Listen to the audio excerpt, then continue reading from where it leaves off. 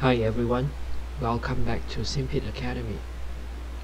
We're going to start looking at the F-15E Strike Eagle,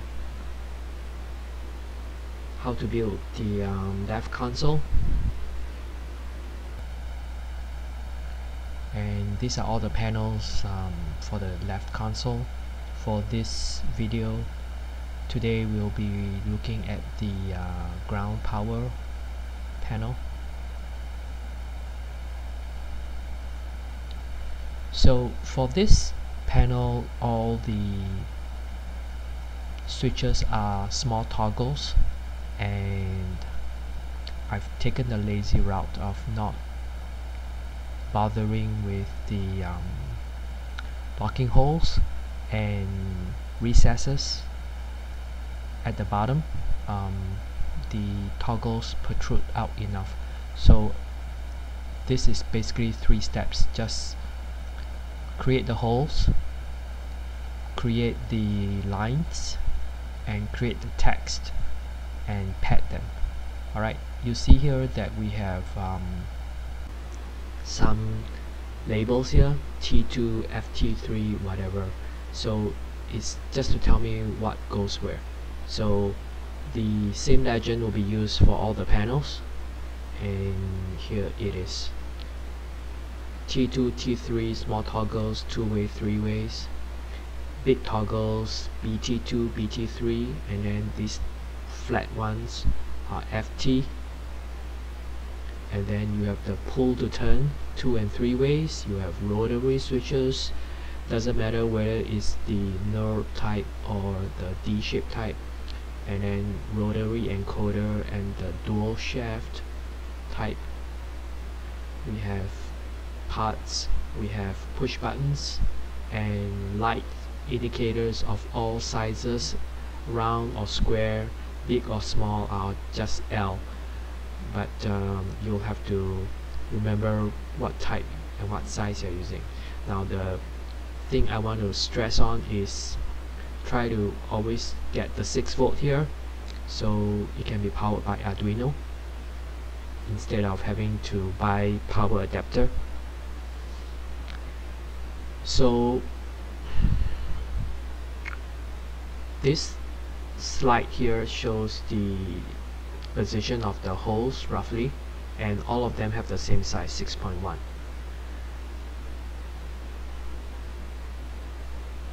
The second part is just to draw the lines. Okay, I'll show you how to join them, and then the third one is to add the text, and you always pad 1 mm, and then you want to fillet the corners. Pretty much you're done. Okay, like I said in the previous video, you want to pad text at the very end when you're done with lines and holes and fillet whatever stuff. The more text you pad, the slower FreeCAD becomes.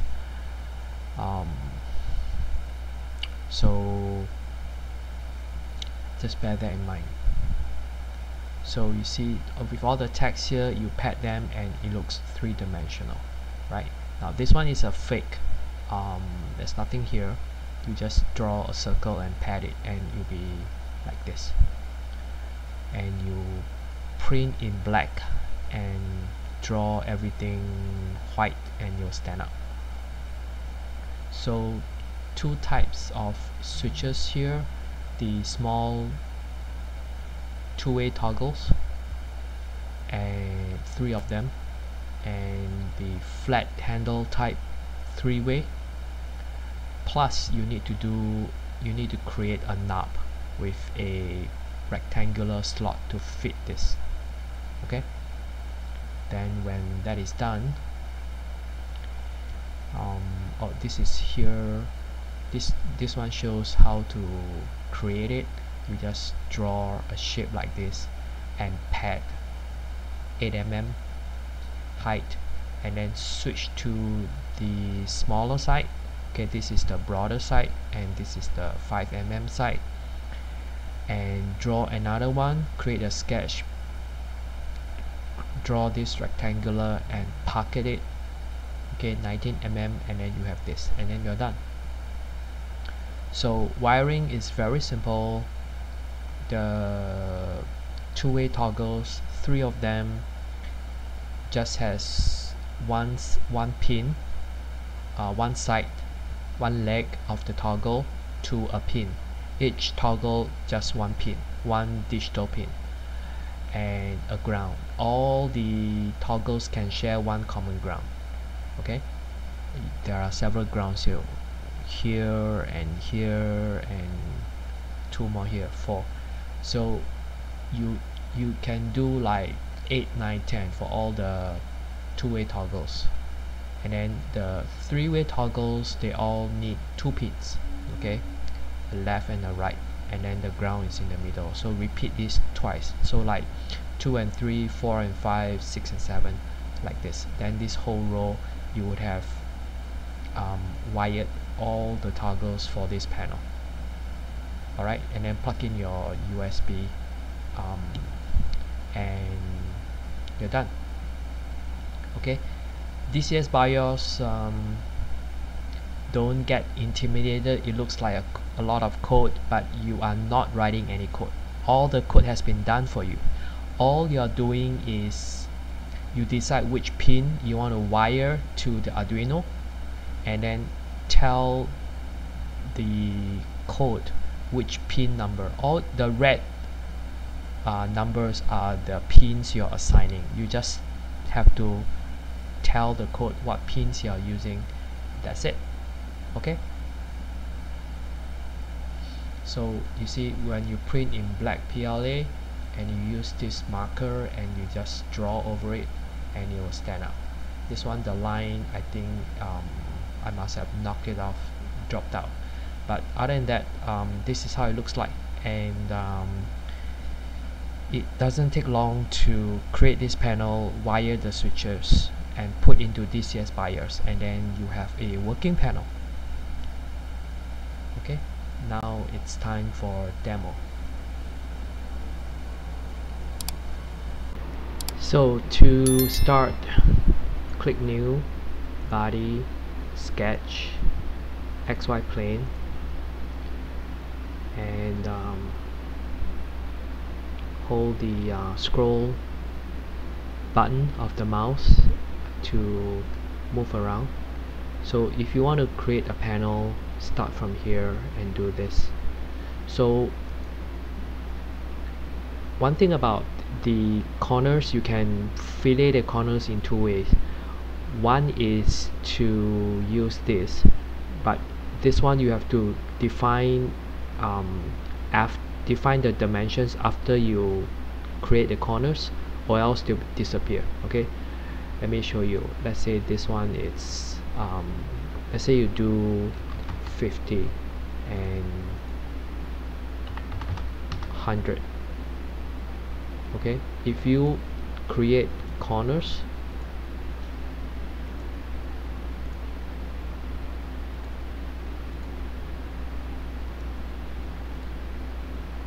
like this, and then you select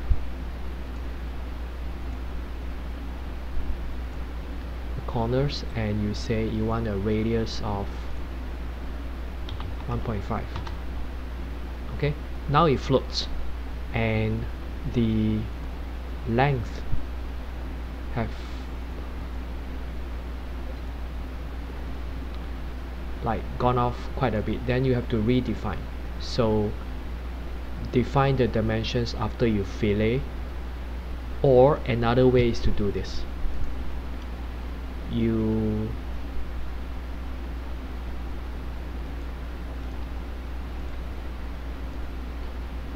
start again. You can preserve the dimensions.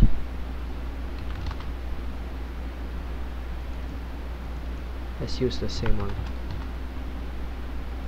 150. So what you can do is you can close, pad, let's say 6 mm, then control and click to choose, shift with the mouse to rotate. So now you have pick all four and click this fillet 1.5. voila. Okay, so now this is preserved. This is how you do the corners. Okay, for another thing about text, if you want to, sorry, not text, lines first. Let's do lines. If you want to do lines, you create a new sketch on the padded surface, and you want to do the lines as shown here. What you do is, let's say you want to do something like this, and then click here,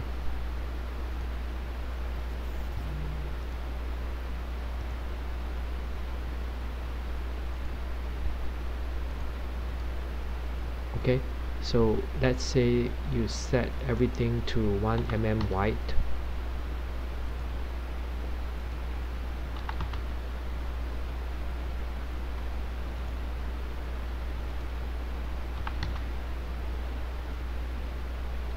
then you join,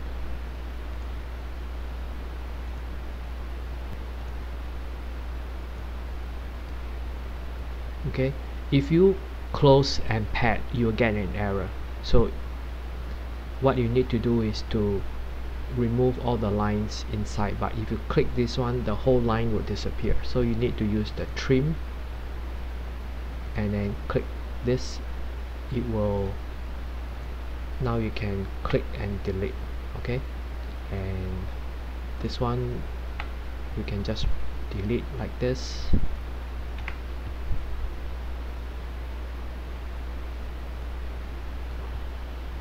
Okay, let's standardize this to 1 as well. Now this one you have to trim,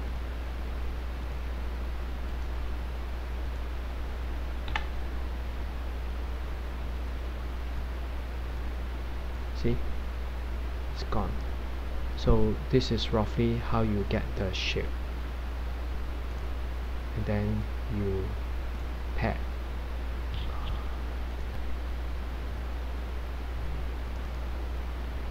Okay, these two somehow got, when you pad and it goes blank, it means that some error. Okay, so you select these two, click join, and this one, now it comes down, you have to trim this again. Okay, and you want to have this to the same, you click, make it horizontal. Now they are the same line. Okay, these two will be the same too. So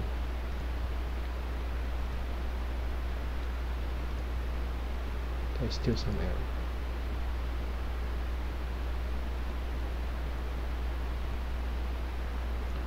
Okay, this and this join.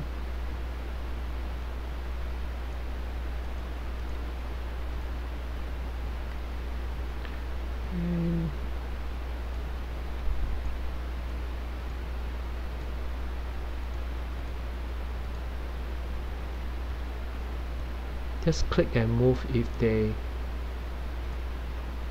come off, you'll see.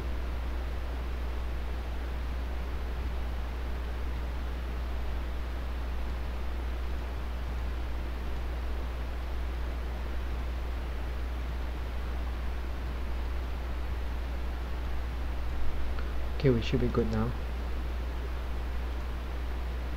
See? When everything is okay, you will get something like this, and then you just reduce it down to 1. That's how you pad text lines. And the previous video I've shown you how to add text. Alright, so assuming you have created the lines all like this, and then you have added all the text. Now they are all flat, the text. You click the text. You must move all the text into the body, not outside. Okay, now you moved it under the body, you select one by one and you click and it gets highlighted, and you pad 1. See, this one now becomes more three-dimensional. Second one, pad 1. Third one, pad 1. Okay, just repeat everything here, and then it will, when you're done, save and click body. It will select everything and export. Alright, then you can save it to import it into Cura and print it from there. Okay, now we create the knob for the flat handle toggle.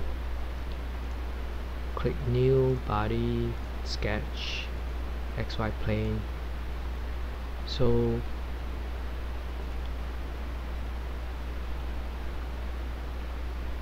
okay, let's not do rectangle, let's use lines and do this, and then select 8. Okay, to make the line in the center, click the two ends first, click the vertical axis and click this symmetry. Okay, then another line,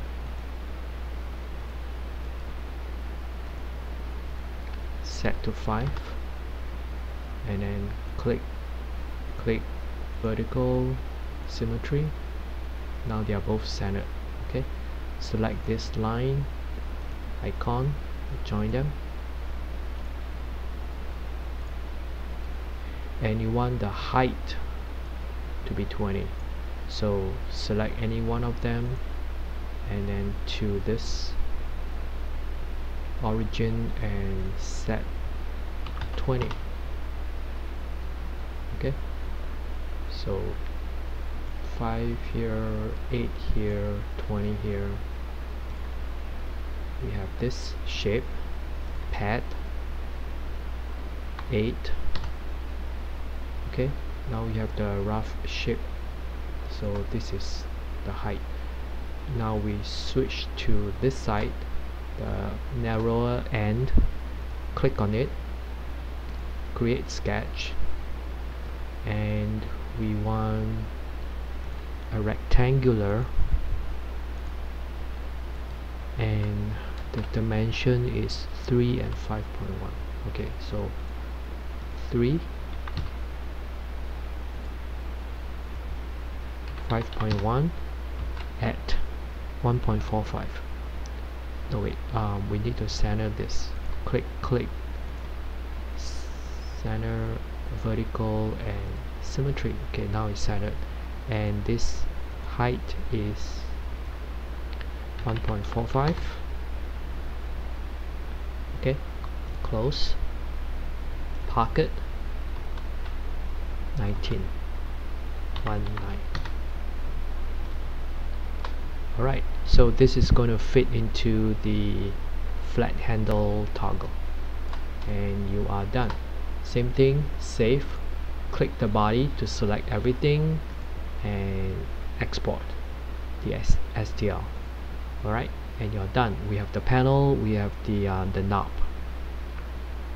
and you wire everything and you can play in DCS. Okay, let's say you have Arduino and this is the code. First of all, you want to come here to the port. If you do not know what is the COM port of your Arduino, see what are the ports that are there, and when you plug in that Arduino, and if another one appears, and that's the one. Okay, for this case is 20, COM 20. I just put here, this is a commented out line, so it doesn't do anything, just to tell me. So the basic one, okay, ignore all this code. this is these are the lines that you need, and then here we copy and paste the code for ground power, assign all the pins. Alright, and then these lines, that's all you need. Okay, and you click save. When you're done, click this upload. Okay, the Arduino needs to be plugged into your computer, preferably even plugged in before you boot up your PC. Okay, then you click upload and you will run the sketch.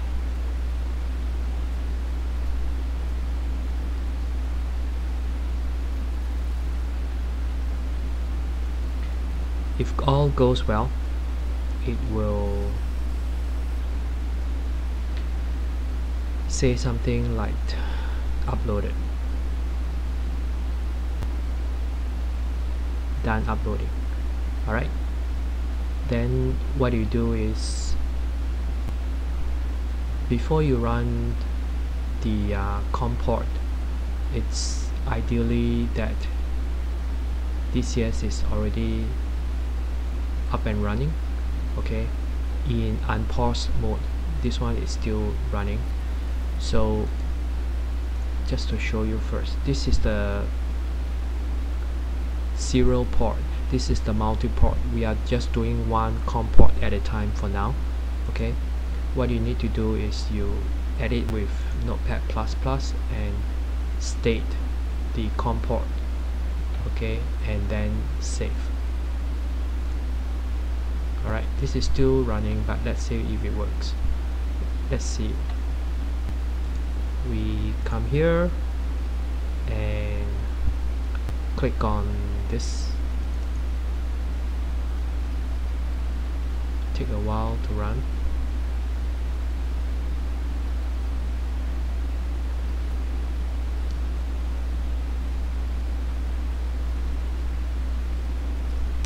I guess not.